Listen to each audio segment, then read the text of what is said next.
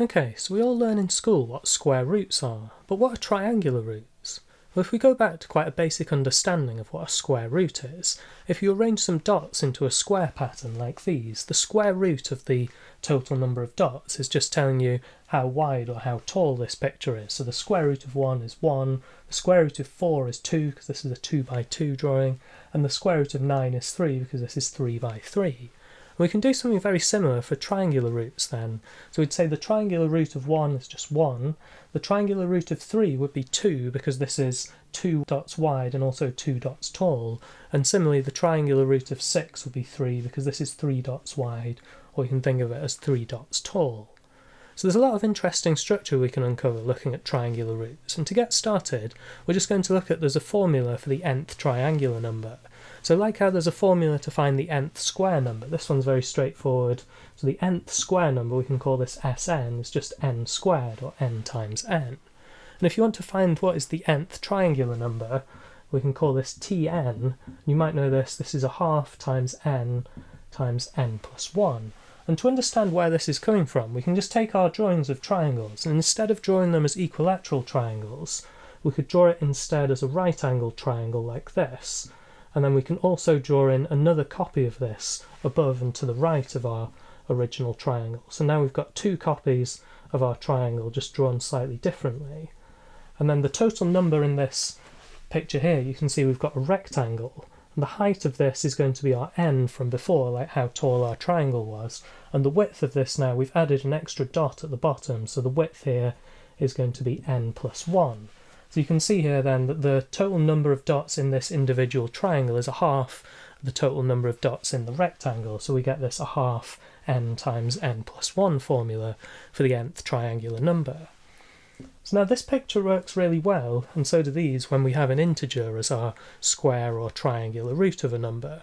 But just like with square roots, if we want to take, for example, the square root of 2, we don't get an integer, and it's not possible to draw two dots in a square arrangement like this. But with square roots, we can go to an area model of thinking about if we have a square and the area of this square is 2, then the square root is going to be the side length of this square. So the square root of 2 is about 1.414, this side length. So this is saying that the square root of 2 is this number, because the area would be 2 if we do 1.414 times itself. And we can do something quite similar to find the triangular root then, where we don't get an integer. So if we just look at, for a first example, let's look at the triangular root of 2. So our picture we're looking for now is this rectangle where we've got the height of our rectangle is going to be n, and the width of our rectangle is going to be n plus 1. And we're trying to find the triangular root of 2. So we're not saying that the area of the rectangle is 2, we're actually just saying that the area of this little triangle here is 2. So the total area would actually be 4.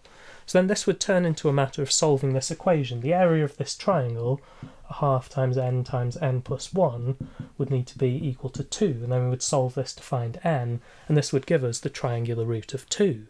So this begs the question, can we do this in general? So could we find the triangular root of just any number x? So again, we could draw a very similar looking picture where we want x now to be the area of this triangle here, and we've got n is going to be this height here, and we know that the width of the triangle is going to be n plus 1. So then we're solving the equation that the area of this triangle needs to be equal to x. So we're solving a half times n plus 1 needs to be equal to x, and then the solutions n would be our triangular root of x. And this is just a straightforward quadratic equation for us to solve. So we could multiply by 2 on both sides and expand the brackets. We get n squared plus n equals 2x. And then if we subtract 2x from both sides, we get this is equal to 0. And now we can solve this for n just using the quadratic formula. So our quadratic formula, we're going to have negative b, so negative 1 plus or minus the square root of b squared minus 4ac, so 1 squared is just 1, minus 4 times 1 times negative 2x, so we get a plus 8 times x there, and finally we divide by 2a, so just dividing by 2. And this is what our n is, so this is what we can define the triangular root of x to be then, using a formula. And here we would take, just like with a square root, by default we would take the positive answer to be our triangular root. But actually, if we consider the negative answer, something really interesting happens. So if we just look at some quick examples doing this, so if we take the triangular root of 6, we're going to have negative 1 plus or minus the square root of 1 plus 8 times 6 is 49. So you can see that square root's just going to become 7. So we get as our first root the positive one, negative 1 plus 7 over 2 gives us 6 over 2, which gives us 3. But then negative 1 take away 7 over 2, negative 8 over 2 gives us negative 4. And then if we look at the next triangular number, let's do the triangular root of 10. So we're going to have negative 1 plus or minus the square root of 1 plus 8 times 10.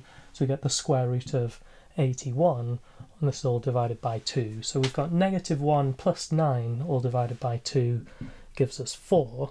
And when we have negative 1 take away 9 divided by 2, we get negative 5. So you can see there's an interesting pattern there. We have almost the same number, but it's not quite as simple as with square roots, where you'd have the square root of 9 is plus or minus 3. Here we can say that the triangular root of 6 is 3 and negative 4. The triangular root of 10 is 4 and negative 5. There's quite a nice way of understanding this algebraically if we just consider the negative solution. So if we write out negative 1 minus the square root of 1 plus 8x all divided by 2, you can see this is almost the negative of the positive root. So if we write the positive root in here, negative 1 plus the square root of 1 plus 8x all divided by 2 in brackets. So you can see at the moment this doesn't actually match up. We've got the square root part matches, we've got the negative of that divided by 2, but on the left hand side we've got negative a half, and on the right hand side we've actually got positive a half. So as it's written, these aren't equal. So to make this match the left hand side, we need to turn that positive a half into negative a half, so we subtract 1. So this is a nice way of seeing why the negative root is almost the negative of the positive root, but then you have to subtract 1. Then there's also another way of understanding this. If you just think about substituting into our formula, where we had a half times n plus 1. So if we do this where we had n is 3, for example, then we would have a half times 3 times 4, which gives us 6. But if we were to substitute then negative 3 in, we would have a half times negative 3, but then when we have n plus 1, negative 3 plus 1 gives us negative 2. You can see this doesn't give us 6, which is what we're looking for. And you'd actually have to go down to n is negative 4 to make this work. So you go to a half times negative 4 times negative 3, and this would work then. This would be equal to a half times 3 times 4. And similarly for the triangular roots of 10, we can say that a half times 4 times 5, this is equal to a half times negative 5 times negative 4. You can see that the role of the 4 and 5 have swapped there when we go to the negative. And speaking of negatives, you probably know that it's not possible to take the square root of a negative number without having to use imaginary or complex numbers. So what about triangular roots? Well, let's try and take the triangular root of negative 1/8. So we're going to substitute into our formula x is negative an eighth. So we get negative 1 plus or minus the square root of 1 plus 8 times negative an eighth just gives us 1 minus 1, or 0, inside our square root. And this all gets divided by 2. So there's actually just the one solution here, negative a half, because we're adding and subtracting 0. So we'll just let that sink in for a moment, that we've taken the triangular root of a negative number and we've got a real solution. So unlike with square roots, it seems like we can take the triangular root of a negative without having to use imaginary or complex numbers. So does this work for all negatives? Well, if we look at the formula for the triangular root of x, you can see here we would still need 1 plus 8x to be non-negative, because otherwise we would be going into imaginary or complex numbers there. So we need 1 plus 8x to be greater than or equal to 0, or equivalently we need x to be greater than or equal to negative 1/8. So this is actually the lowest we can go, negative an eighth, before we would then have to start using imaginary or complex numbers to find the triangular root of a negative number like that. And there's quite a nice way of seeing this just by drawing a graph. So if we have a graph of, on the x-axis we'll put n, and on the y-axis we'll have y equals a half times n plus 1. You can see we've got a root when n is 0 and another when n is negative 1.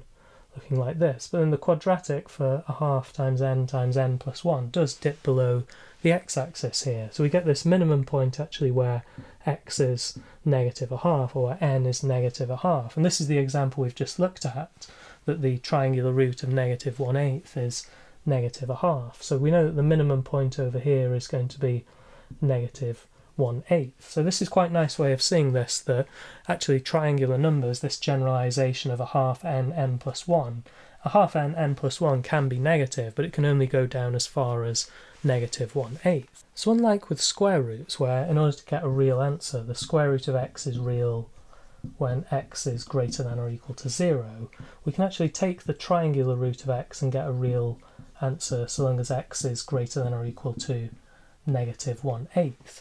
So we can say then that we can actually take the triangular root of a negative number as long as our negative number doesn't go beyond negative 1/8.